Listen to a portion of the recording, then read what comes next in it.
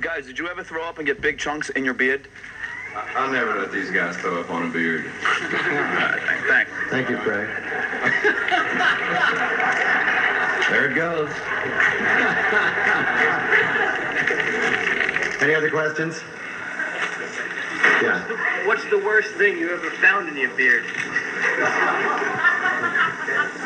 I haven't checked lately. This morning.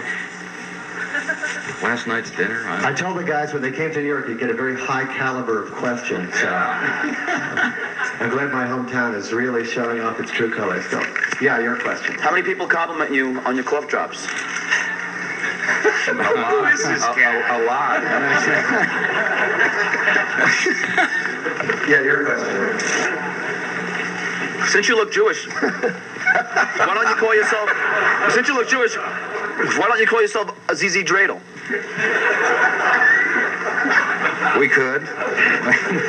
We'll take that under advisement. I thought they looked Yiddish.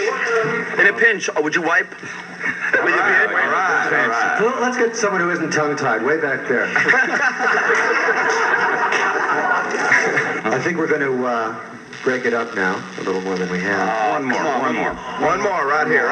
Give him a shot. Give him a shot. Definite gluttons for punishment. Does a Sinead O'Connor give you a boner? Just what? Give us a boner? A Sinead O'Connor. Who's that? What's a boner? You guys look at me. All right, we have a real... Boner? What is a boner? Give us a bummer. Would you shave your beards in protest to Sinead O'Connor? Is this guy copying my questions or what? I thought you were together. No, we're not.